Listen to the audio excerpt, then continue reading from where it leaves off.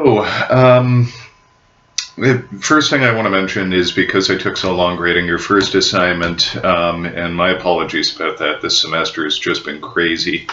I am adjusting the proposed deadline for this assignment.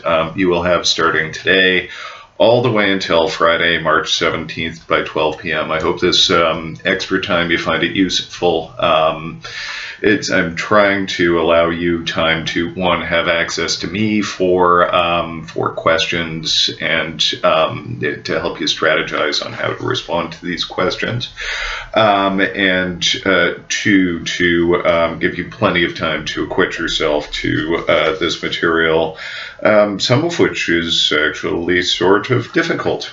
So, by now you know you've already been through one of these tests. You know the boilerplate. You define the definition of these tests. You're responsible for everything: the video material, the class lectures, etc. And basically, it's going to be 5 short answer questions, requiring a minimum of 3 sentences in response to each. Though I note that your responses should be substantial and probably exceed this minimum. And in some cases, I'm asking you for examples in these questions as well, so you'll probably be writing a bit more. That's why it's good to have the extra time. So each of these questions is going to be sort of 4 points each for a total of 20 points for the assignment. You should submit these your responses to these questions through Moodle, and basically no late assignments will be accepted, with the important caveat that if the sky falls, and I understand as well as anyone that the sky sometimes falls, you are to contact me either before the deadline or within, what do I say here, 12 hours of the deadline. So effectively you'll have till midnight on March 17th in order to negotiate some sort of extension. And the few of you that have contacted me for extensions know that I'm very forthcoming with these sorts of things. Though it's given the amount of time that I'm giving you, you should have no problem planning your responses to these questions in the allotted time, which is over a week. Assignment submission, please note that it's your responsibility to get me your assignment, one, that it's uploaded properly and successfully, and 2, that you've uploaded the correct document to the assignment. Effectively, if I don't have it, it doesn't exist. So it's basically it's your responsibility to get it to me and get it to me properly. If you're freaked out, email me. In addition to submitting through Moodle, in a couple of cases for the last assignment, that came in very handy for me because I did have trouble opening documents on Moodle, but had the backup via email. So that's a good way to do it. And I haven't had too many problems with this semester, but please note that there is a zero tolerance policy on plagiarism. If anybody is caught utilizing undocumented sources or presenting internet sources or someone else's work as though it is their own, the penalties are severe, and contractually I'm obligated to send it straight over to the Dean of Students' office for an investigation. So I list your readings here. It's Kant Grounding to the Metaphysic of Morals, Preface, Section 1, Section 2, Mill's Utilitarianism, Sections 1, 2, and 3, and Mill's on Liberty, Section 1. Video material, you know what's up there. It's the Sandel videos for both Kant and for Mill. It's the Roderick videos for both Kant and for Mill, which are quite interesting, actually. And anything else that I've put up there to help you out with this material. So, like I say, minimally 3 sentences. It's a paragraph is the idea, and it should be a substantial paragraph. I mean full sentences, no point form, it's too vague, I have to interpret. The goal is that I shouldn't have to interpret, you should be able to communicate about these abstract normative claims, the prescriptive claims, ought claims, you ought to do this in a clear and effective way, and that's one of the skills that we're building in this course. It basically, point form, if I have to interpret too much or if I have to make an inference that's not on the page, that's going to be a detractor to the response. So make sure it's clear, concise, and explicit in your responses. So I ask you 3 questions on Kant and 2 on Mill. First one has to do with, effectively what I'm doing is the preface. I ask you a question with regard to the preface, which is sort of an overview. I ask you a question that relates to something that was introduced in section 1, but explicitly argued in section 2, and then I ask you something that exists only in section 2 of the grounding. So, the questions. Kant argues in the preface of the grounding that a metaphysic of morals is necessary since, quote, what it is to be morally good, that it conforms to the moral law is not enough. That's on page 3. Introducing this position, discuss why does Kant argue this? Why Kant would argue this? And this is a little awkward, maybe I'll fix that.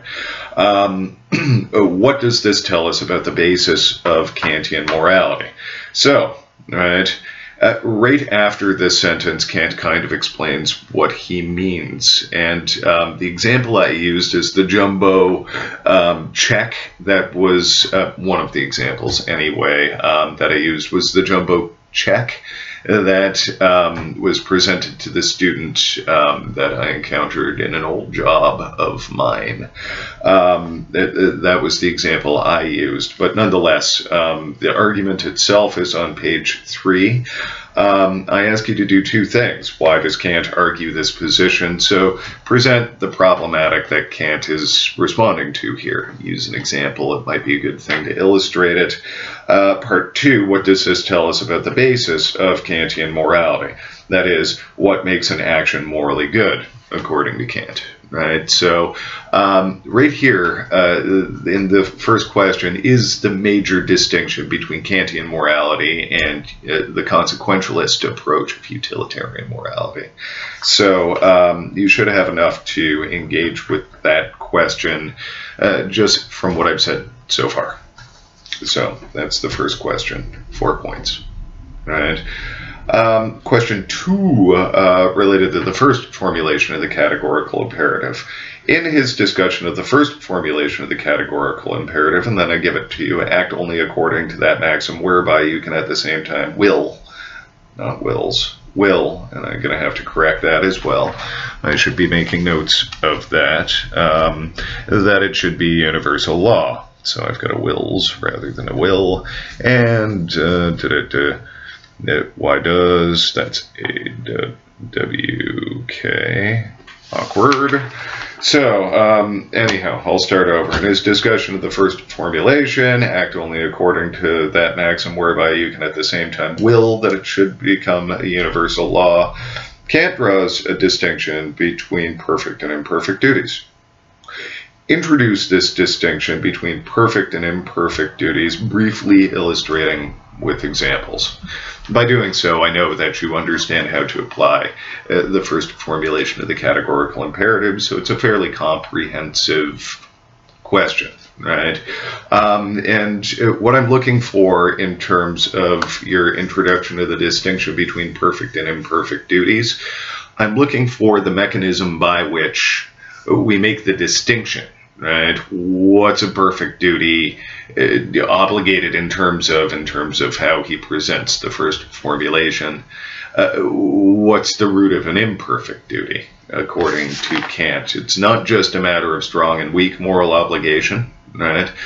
It's a matter of determining how we determine whether it's a perfect or an imperfect duty that I'm looking for that first question, or that first formulation, rather. Right? So that should be interesting to read. Your examples, I love reading your examples, right? It's wonderful to think through along with you how to apply these formulations. So question 3. Kant introduces the humanity principle.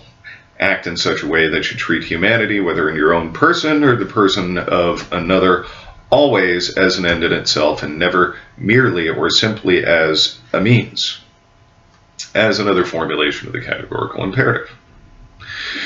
This principle, he argues, rests on the dignity of human beings. In brackets, he argues that human beings are objects of respect. That's on page 36. Why are human beings, according to Kant, objects of respect? So explain, autonomy is the answer, but explain what that means. Sandel's got a great treatment of this in his video. Mind your motive. Second part of the question, how does this position follow naturally, as Kant argues that it does, from the first formulation of the categorical imperative? So I'm asking you not only to explain why human beings are objects of respect and can be the foundation of yet another formulation of the categorical imperative, but explain, looking back at what we do in terms of the first formulation of the categorical imperative in order to illustrate this. Right? So again, that's a two-parter kind of question. Right? Should be fairly straightforward. We've gone over this in detail. So now, question number 4.